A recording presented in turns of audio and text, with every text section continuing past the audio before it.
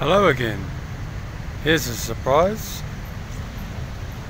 My thought for the day comes from Burnham Park here in Baguio City, where I have decided to do my thought for the day in relaxing surroundings. So we'll start with my thought for the day. And that is, what do you do when nothing goes right for you? Of course, we've all heard of tempo, moods, bad behavior. And likewise, sometimes we just get that pissed off with the way life is treating us that we sometimes have to feel the need to do something different. We can't just sit there and allow other people to make your lives a misery. Okay, no relationship is perfect, but when the shit hits the fan, so to speak, you need to have the wherewithal, the resources to hop on a bus, maybe a couple of dollars, up into the mountains to a beautiful city like Baguio. Here we are at Burnham Park, which is a very big park. In fact, they have a lake in here where you can ride a little boat, hire a boat and just potter around with an oar in the water, and it's a very pleasant afternoon with the family. I think I did a video not that long ago.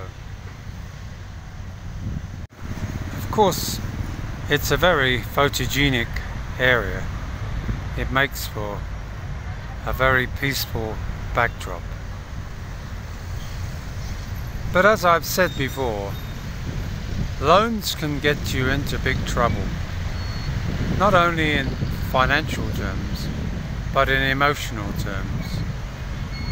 So far, I suppose I've donated pretty close to 200,000 pesos between myself and Jane to help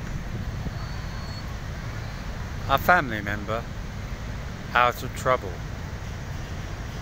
But no matter how you do it, it takes its toll, because we're not continuously made of money.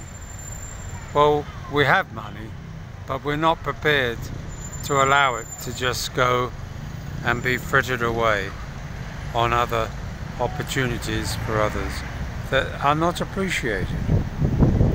With every debt, there is a need to repay the loan, and when the person who owes the money has no intention to go out and get a real job and to pay back the money that they borrowed, it always seems to fall on us, the foreigner, and the rest of the family, which seems very unfair.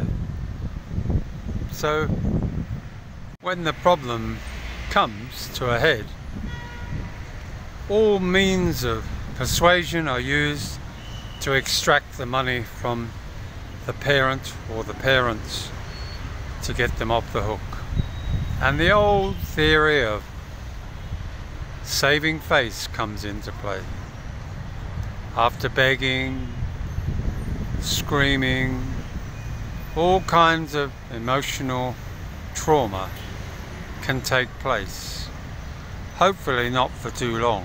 But of course, the old heartstrings come out after the tears, the anguish, and all of the persuasive ways of getting the money from those that have it for those that don't. So occasionally this little fella decided to hop on a bus and come and get a bit of fresh air here in Baguio and give it a bit more thought as to how we address the issue. because not always will it be able to be achieved the Western way. I hear you saying, "Oh, show them the door. Tell them it's their problem. They can work it all out." But it's always never that simple. Life itself isn't that simple.